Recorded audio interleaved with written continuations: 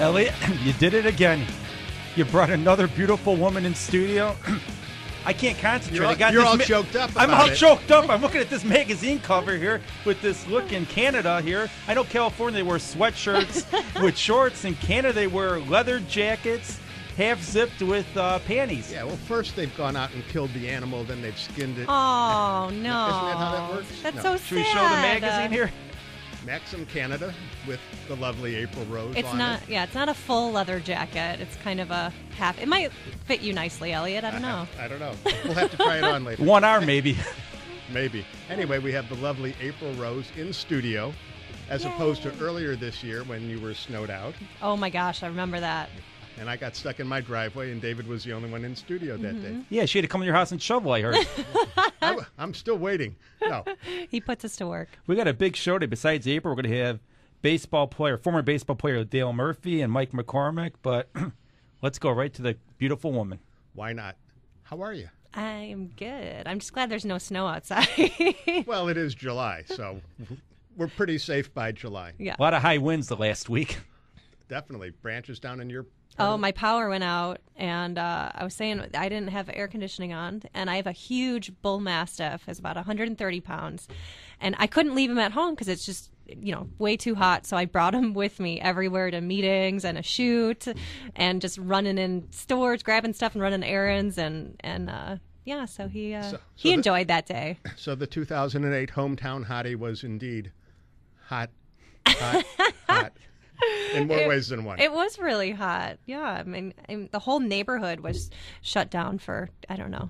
How did half you a get day. a 130-pound dog in the stores? Would you say it's your seeing eye dog? Well, I didn't bring him into stores, but if I were to come into here, he would have came with me, and hopefully you guys would deal with it. We would have talked to him. He could have pulled up a chair. Yeah. Given him a microphone. Yeah. I thought you brought him Victoria's Secret's trying on underwear and shirts. No. I don't want to even envision that. That could be interesting. But speaking of underwear. Good segue. You like that? As in Lingerie Football League, you are not a member of the Chicago Bliss, but you did recently shoot a promo for the Lingerie Football League that's coming out hopefully July 22nd. Yeah, it'll be their commercial and a promo online. And they had me be the team captain / quarterback and give kind of the huddle speech. And it was a long monologue. It's like 45-second Yeah. monologue. Oh, yeah. And we shot it at Toyota Park, and it was absolutely freezing cold outside. It was only about 45 degrees. It was freezing. But the wind. Okay, but you have the wind, and then you have the wet mud that they had to paint on us. So you're kind of wet, and you're standing outside, and it's freezing cold, and it just hopefully it'll look better than it felt. Now you know what the Baywatch girls went through all those years. It's a hard life. Yeah, I got there a little late for the shooting, and there April was in her down full-length jacket. Shivering. Yeah, which is a little different than what you'll see in the commercial. Right. In the commercial, it'll look nice and like it's the middle of summer. Right. Yeah, it really will. They'll do a lot with editing and hopefully make me look like a normal person, because I was absolutely just shaking. My jaw hurt from being clenched so tightly for so long doing that. Did Nadia tackle you, Nadia Larissa? They were all like, "Who is this girl coming in here?" and everything. But Biatch. but afterwards, they were all awesome and great, and we all made friends. Because you did shoot with members of the Chicago Bliss, even though they were dressed in Los Angeles They were in Temptation. Los Angeles Temptations, which they had won the past championship games. They wanted to do a highlight kind of commercial about that. So the girls weren't too happy about that, actually. And then I came in, but we all made friends after, and, obviously had a big, cute lingerie pillow fight and all that fun stuff after, and so it was... All the girly all, stuff. Of course. or girl-on-girl stuff. Do girls do pillow fights like that, like the models at shoots? Every time. It's mandatory. It's part of the contract, right? Right. You guys do the same thing after you guys are done with the show. Exactly. So who's the best pillow fighter among the models? Oh my gosh, those lingerie girls they're tough because they really play the game and they really hit in the game and they know the game, and those are the girls that you want to get to know, man. Those are some hot chicks. Definitely. Even on a 45-degree night with the wind chill probably I very low. can't tell you how cold it was with that wind hustling just straight, your hair, winds blowing through your hair. It was wildly cold. Okay. Now, in addition to all this, you are a Chicago White Sox fan. Si, senor. And your mid-season assessment of the underachieving White Sox? Why do you have to say it like that? No mas. Why do you have to say it like that? Okay. You're impartial. Any way you want There's still hope. We'll keep hope alive. There's to keep hope alive. You sound like Matt Garza. We're right where we want to be. We're doing better than the Cubs. Is that? Can I say that? You can say that. I don't know that that's saying a lot, but you can say that. Yeah. You know what? I only went out to one game this year, and it was, again, a freezing cold game. But you had on a piece of clothing that I'd never seen before. That's true. Could you explain what that was? I had a battery-powered heated jacket, and it stays hot for about 4 hours, and you can turn the temperature up and down, but that saved my life at that game. So while everybody around you was freezing their posterior, there's April just sitting there like, okay, it's the middle of July. I'm comfortable. Did it give you a suntan? Oh, gosh, no. But it was, it was a... Where do you get something like that? I ordered it online. Okay. Yeah, I don't remember where, but they have a bunch of different ones online. But I think that'd be perfect for like a Bears game. When it's if there is a Bears game. So how did you get to be on the initial cover of Maxim Canada?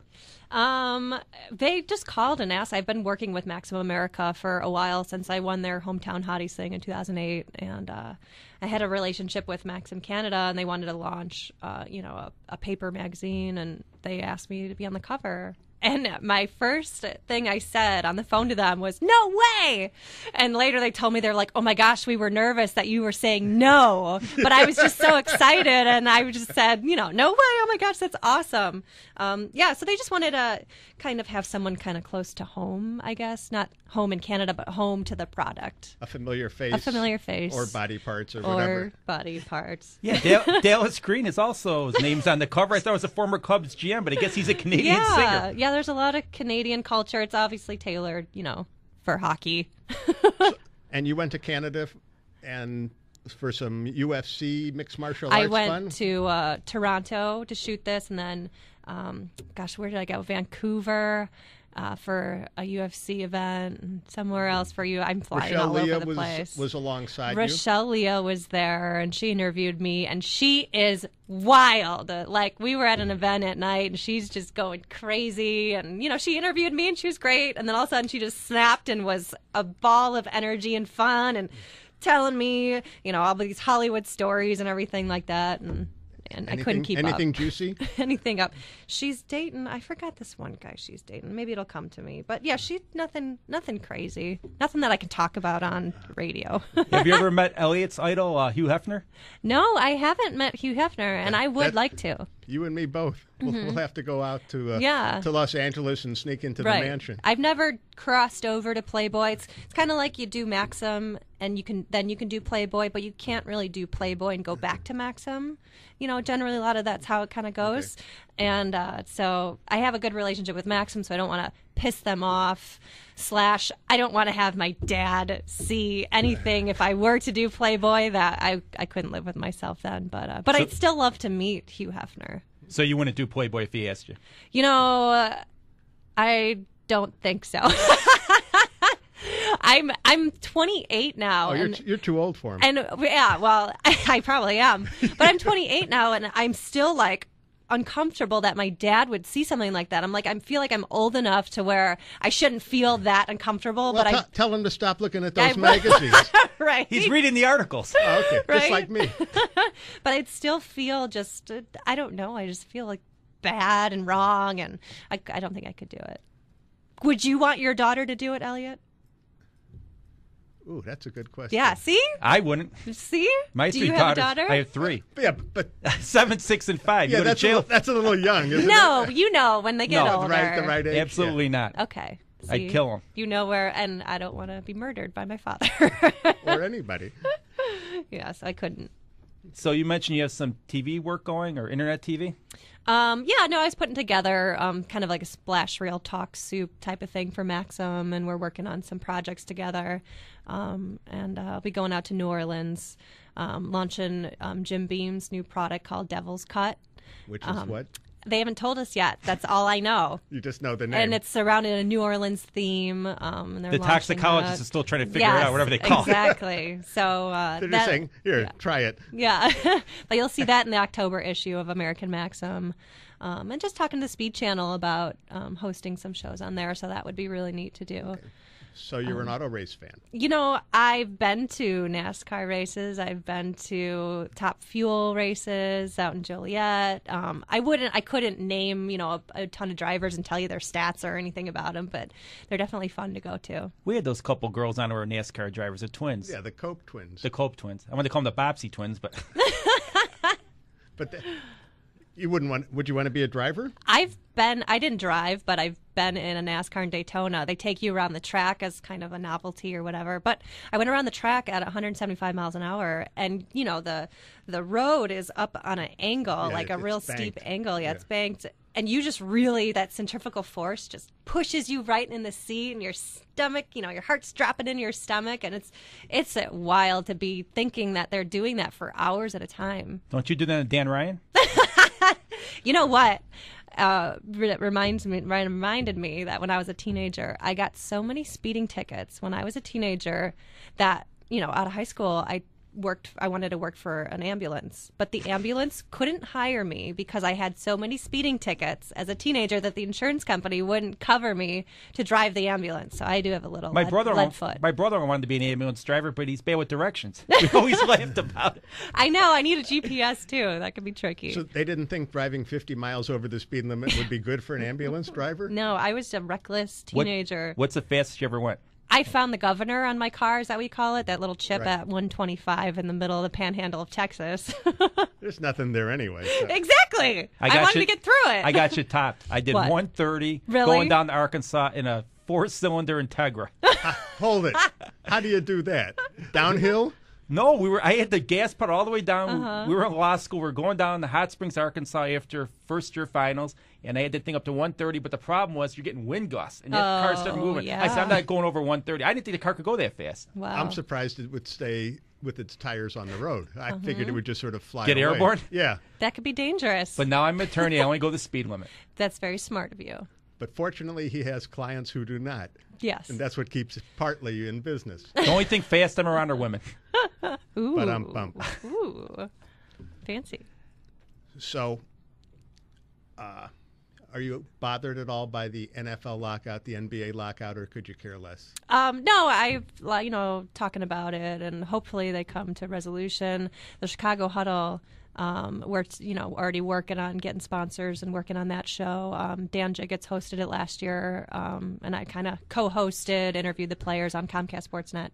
So it wouldn't be much of a show if they didn't have games, would it? Yeah, it wouldn't be much of a show. Do you have a big enough screen for Jiggets? Oh, my gosh. Hey, be nice. I love Dan Jiggets. No, but I'm saying he's a big man. He makes the players look tiny. He does. He really does. And Matt Forte's coming on, and Matt's a big guy, but he's not, the bigger of. He's not Dan Jiggets size. Right.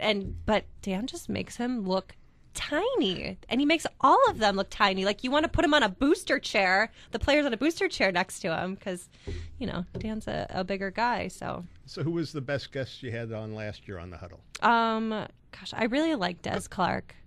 He's a great interview, great talking to. So he could get on the program, he just couldn't get on the field last year. Yeah. The only problem with Des is he's following the line of former Bear tight ends. He's marketing all kinds of shit. Yes. Coffee. Well, he's thinking about a future career. Right. And I get it. That makes sense. Yeah, nowadays you have more and more players who during their career look like they're auditioning to be behind a microphone or in front of a camera. Sure. Yeah, he's looking for something else to do, which I totally get that. That makes sense. Now, your career, how long do you envision being April Rose? You know what? I was just talking about that the other day, because I'm like, if I'm 40, I can't see myself, doing this type of stuff. So maybe, I'll be marketing coffee or. You could have a talk show on Q101. I'll have a talk show on Q101. I don't know. You never know where it goes. I have companies approach me about, making apps and different stuff like that. And so I definitely do a lot of behind the scenes editing and art directing, and I enjoy kind of the whole creative process. Okay. Well, because I was at this convention over the weekend in the Stevens Convention Center in Rosemont, Exotica, Chicago. What is that? It was adult entertainment. Oh, okay. And there were women there who were approaching 50. Oh, okay. So you're saying I have a chance still? Yeah, there's longevity in other venues. You know what? I walked in a restaurant back in the mid-'90s, and this woman was the hostess, and I go, who is this? And all the guys were, don't you know, Sega or Sega? I go, Yeah. I don't know.